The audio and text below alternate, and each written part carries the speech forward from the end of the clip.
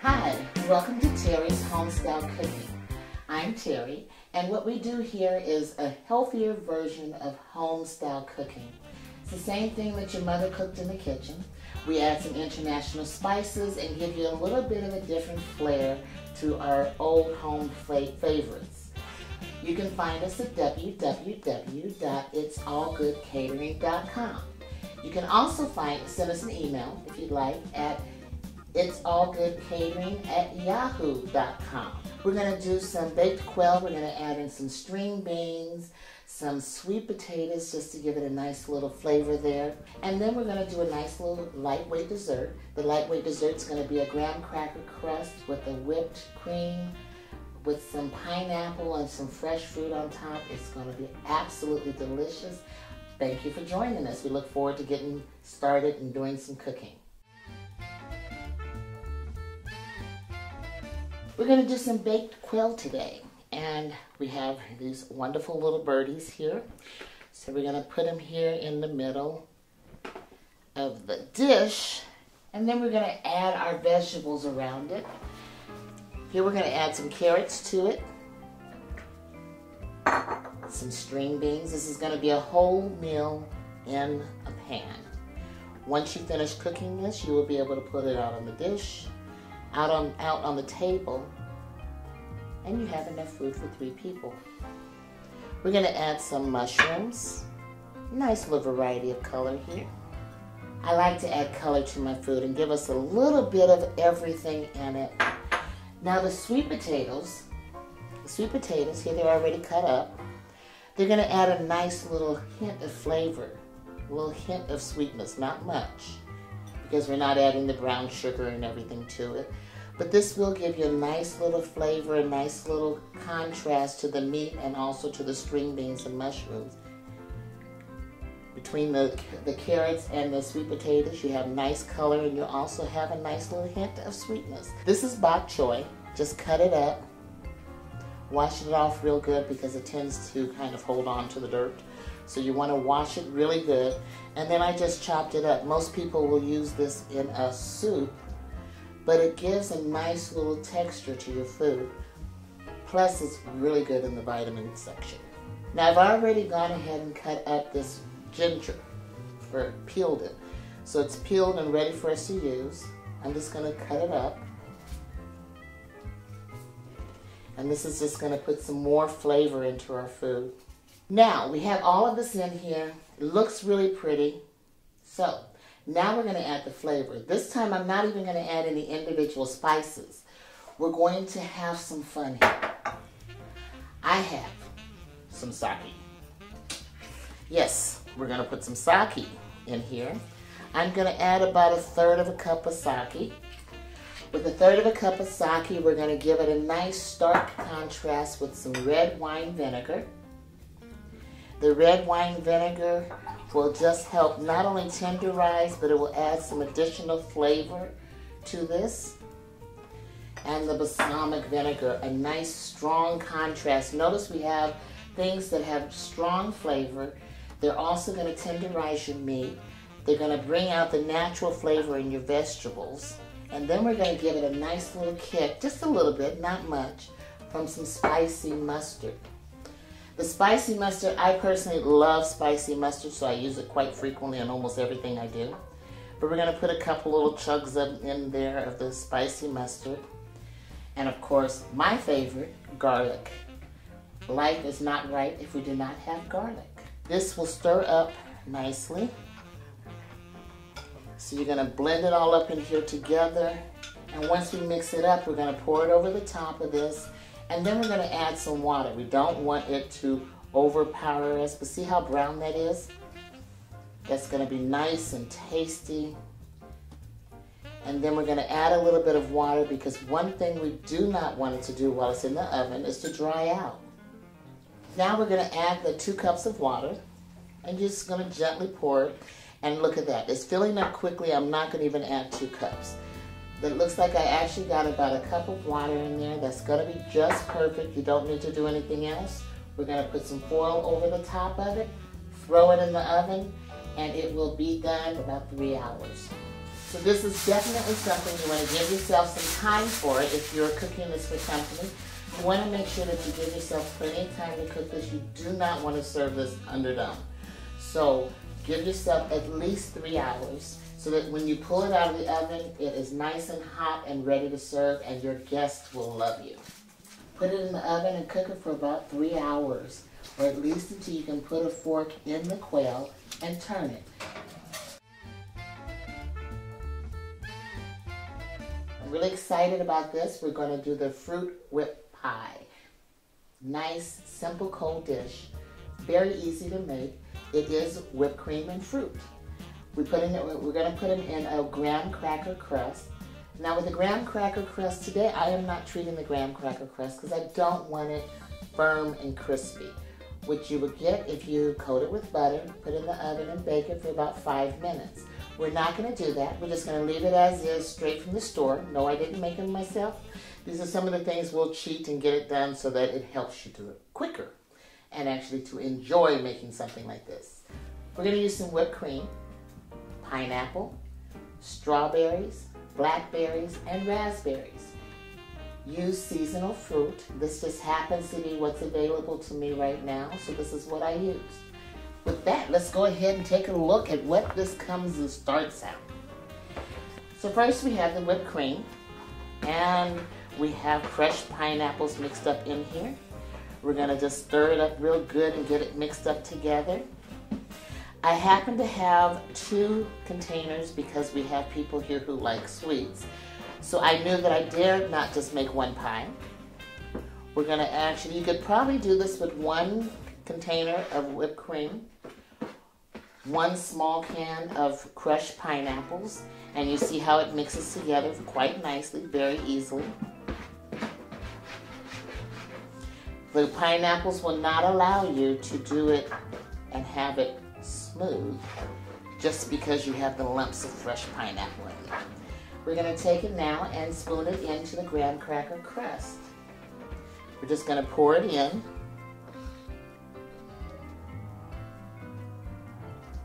And just smooth it out a little bit. Let's go ahead and put some in the next one. And then we'll even this out between the 2 of them. It looks like this one's going to be a little higher, so we'll put some more in the other one. Get it nice and all the way to the edge.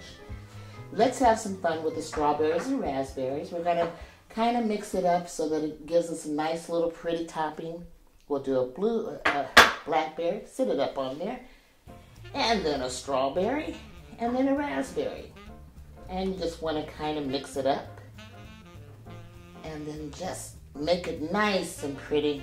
It gets nice and colorful. You can mix it up any way you'd like. We'll put a little bit more on there after we see how much we have left.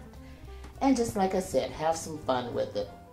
You can stand the strawberries up, and look at that. They actually stand up in the whipped cream, and then you're just gonna sit it in the refrigerator for a little while and just let it set. Nice and colorful, nice and simple meal, nice and simple dessert. Just something to have some fun with. You have flavor in every bite. You get fruit in every bite. A lot of fun, really good, nice, quick, and fast.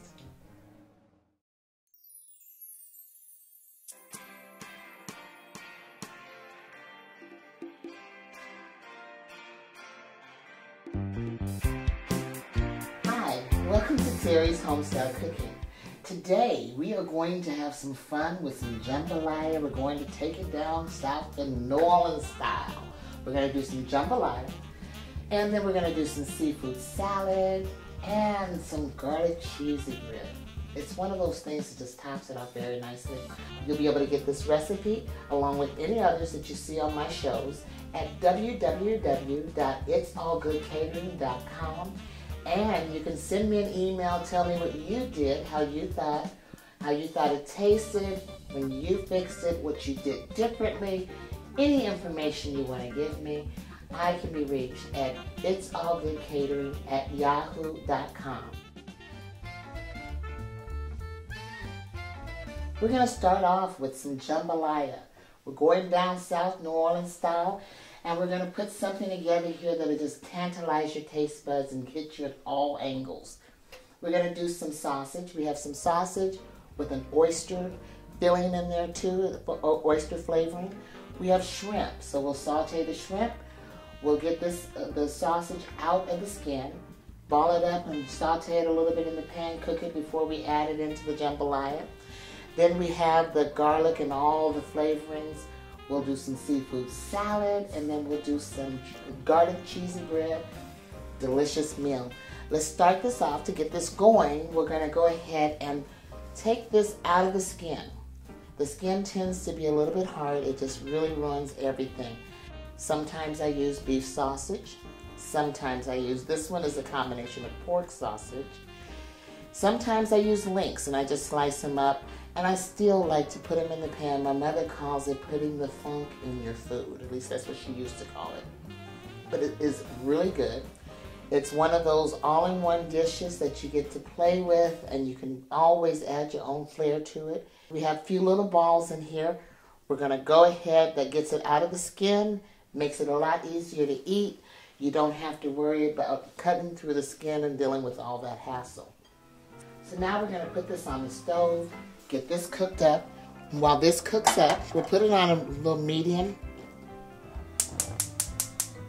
And while this is cooking, we just really want to brown it and get it started cooking, because the rice is already ready. We have a pot here, some rice. It's nice and fluffy and ready to use. We're going to start adding spices to this and get things sauteed and get them ready to go in here. We're going to keep this going here and stir it up just a little bit. Kind of toss the pan around just so it doesn't stick. Give it time to get cooked a little bit. We have some shrimp here. Now sometimes I will get the full shrimp where I have to peel it and devein it.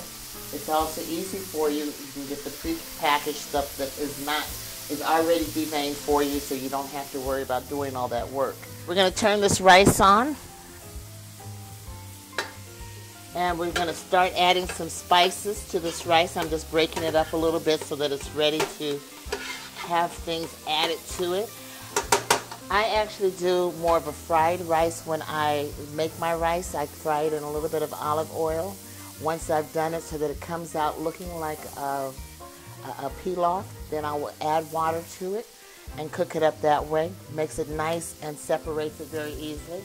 I'm going to add in some Burberry. This is one of my favorite spices. I actually get this from my family in Ethiopia.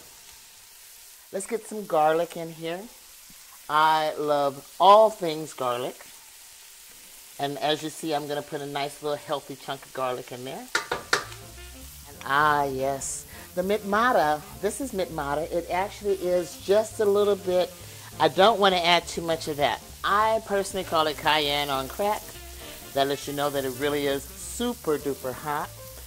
This is a spice. We have some cumin, and we have some cumin and garlic, and we have a lot of little things sitting here. I'm just adding some flavor in just so that we are ready for when the sausage comes out. We can put that in there. Then I'll clean the pan up, and we'll start with we'll get the other stuff in there. Get some sauteed vegetables going. See how that looks? Doesn't matter that it's breaking up. You really just want to get some flavor in there and get some cooking done. So we'll let that cook for a little bit longer. And while that's cooking, we'll stir up this pot. We have some diced tomatoes. And we'll see if we need to add a little bit more later once we start adding all of this juicy goodness in here. And here we have the diced little chunky chunks of bell peppers and tomatoes and a little bit of jalapenos in there. Just enough to add some flavor. Now you're starting to build up your rice. So it looks like we can add just a little bit more of both of those in there, because you definitely want to have it nice and juicy, full of all kinds of goodness. We'll just add all of that in there. But I am not going to add all of this, the bell peppers and chunky salsa. That's a little bit enough right there. Now we're going to add the sausage. As you see, it is nice and well done.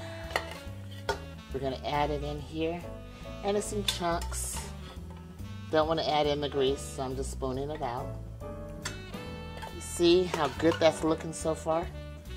We still have to add the shrimp in, and then we'll let it simmer for a little bit, and it'll be ready to go. The last thing we're gonna get into the pan is the shrimp and the green onions. In the meantime, we're gonna put just a little bit of butter, not much, into the pan so that we don't have it burn. We're gonna add some green onions. Give us a nice bit of color to contrast with the rice and the red tomatoes and all that fun stuff. And then we're going to add the shrimp in there. And we're just going to add a little bit of spice in there. And we're just going to let it cook for about 5 or 10 minutes.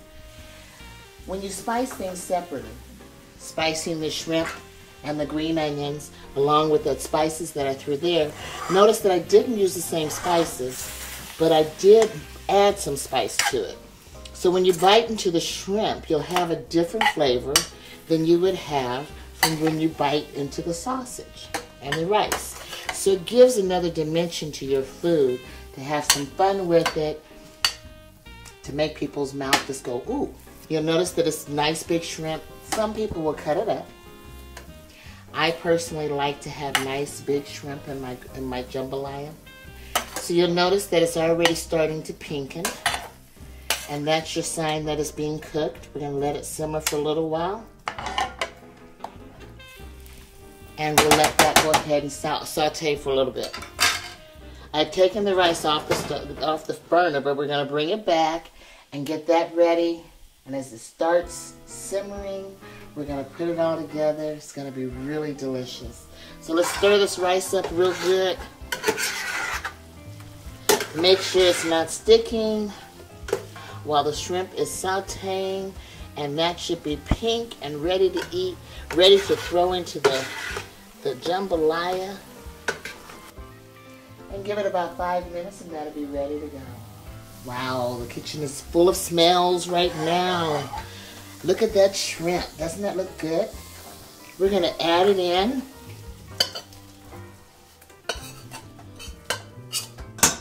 And then we're going to stir this all up. Let it simmer.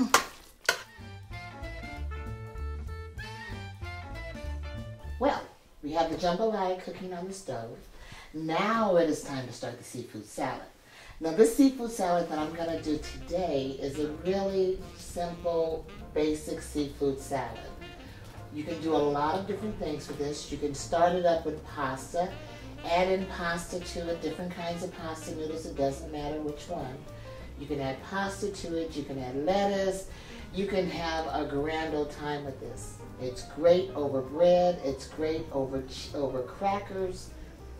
Have a good time. And we're going to saute everything in the saute pan, add it into the bowl. It comes out hot. You refrigerate it if you want it chilled out. So with that, let's get the stove turned on and let's get some cooking going. We don't want the stove turned on high. We want it on medium to low. We don't want it to cook real long, but we just want to add some little oomph to it. Got my bowl to mix everything in. We're going to put a little bit of butter in the pan here. Crab tends to take a whole lot of work to get that out of there, and I just decided that I would use imitation crab in my seafood salad. So we have the butter melting. Roll it around in the pan, get that whole bottom of the pan taken care of. Makes it nice and simple. Then we're just going to add the crab meat in here and let it sit in here for just about 2 or 3 minutes. Just long enough to take the chill off of it, add some spices to it. And once we add some spices to it, yes, I add spices to it. We want to give it some flavor. Remember, this crab meat tends to be a little sweet. So you don't want to add too much to it, but you want a hint of flavor, a hint of fire. We can also add some of the that mixture with the bell peppers and salsa. You can add some of that in there. We're going to stir it up. And we're just going to get it started here. Because you want it to, when food is hot, it tends to take in the spices much better than it does when it's cold. So like I said, sometimes I serve this cold and sometimes I serve it hot. I personally like it warm. So, there's the crab meat. Now we're going to add a little bit more butter in here, and we're going to put in not only the shrimp, but we're going to add in some green onions as well. Remember what I said before about adding in different spices with different foods.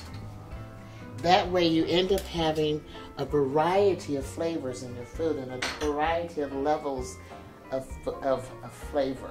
So once again, we're going to make sure we get that butter melted all the way around in the pan.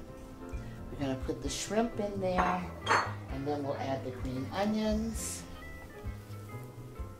And now, of course, I want some garlic. You know me and my garlic. And I want just a hint of some black currant. Now, I'm going to go ahead and mix this up. We want this to go ahead and soak in that flavor. And like I said, it gives it another little level of flavor. And the green onions make it look real pretty. Something to contrast in color. I like to add things, you know, bell peppers, green onions. I like to add stuff like that because it really gives you some nice flavor in your foods first. But second of all, it actually makes it nice and pretty. As you notice with this one, this is the baby shrimp and they're already cooked. So it doesn't take a lot of work on either one of these dishes. Like I said, this is something that's quick, fast, and easy. If you want to add some pasta to it, you can. It is just really well appreciated. Everybody that I know of, that every time I make this, people just absolutely love it. See how that mixes up? That's why I like the green onions in there. And no, I didn't cook them long. I wanted to go ahead, I still want that little bit of crunchiness to the green onions. We're going to add some relish. Now I'm using sweet relish mainly because, like I said, the crab meat tends to be a little on the sweet side. I'm going to add some sour cream. Now I'm not going to add a lot, but it's something that kind of just gives it a nice little richness. Now if you are sticking with doing a healthier diet, you might want to stay away from the ranch and also the sour cream, which this is ranch that I'm adding as well. Notice not a lot, just enough to keep it from being dry. We're going to add a little bit of spicy mustard to it because this gives it a nice little okay? Not making it hot, not making it spicy, but just adding another level of flavor. And then you mix it up. Well, we have the seafood salad done. We have the jambalaya done. Now it's time for the garlic cheesy bread. Okay, I know I keep telling you we're doing things healthy style. Well, garlic cheesy bread is not exactly healthy, but it sure is good, and it really goes very well with stuff like jambalaya. And this is something, there are two different ways of doing this. And all we're going to do is butter and cheese. And of course, garlic. We're going to take garlic, nice mound of garlic. We're going to add it in to this butter here. Nice generous amount.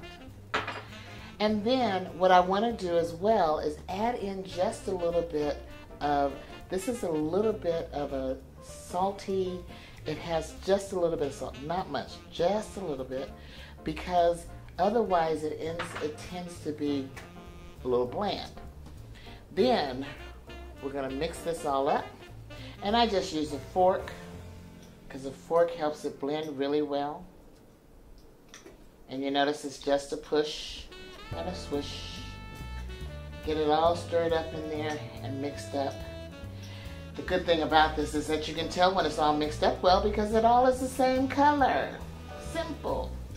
So, once we get this mixed up, we're going to spread it generously over the bread. I don't use a lot of it normally. As you see, even though I'm generously applying it here, it still is not super, super, super duper over buttery. Just enough to get it over all of the bread so that all of the bread has some garlic flair to it. So, as you see, we have enough there right now. And now I'm going to take some cheese. I usually get the grated cheese. I like to do the mixture. I don't want just one flavor of cheese. I like to do the Mexican mix or the taco blend, something that has a variety of cheeses in it. I don't want to add too much, but I do want to try to get it all the way to the end. So we'll put it on this cookie sheet, get it under the broiler. It doesn't take long. You just want to melt down the cheese on it, give it a nice little golden color. So instead of making a mess, I better pick it up with 2 hands. See how that looks? I've already set the broiler on, and I'm going to put it in here on the top shelf. And I'm just going to keep an eye on it. By the time I finish cleaning up the kitchen, the bread will be ready, and we'll be ready to sit down and eat.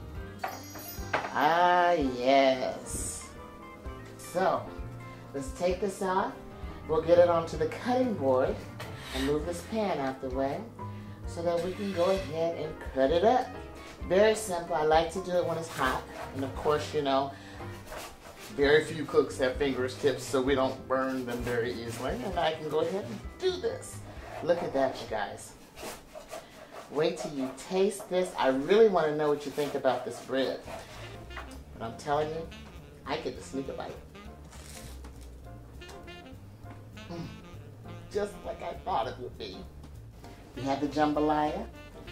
Then we'll have some seafood salad. And of course, a piece of bread. Well, that's really good. So, go ahead, go to the website, get the recipe, and drop me a line at itsallgoodcatering@yahoo.com. I look forward to hearing from you and saying what you did and how it tasted to you.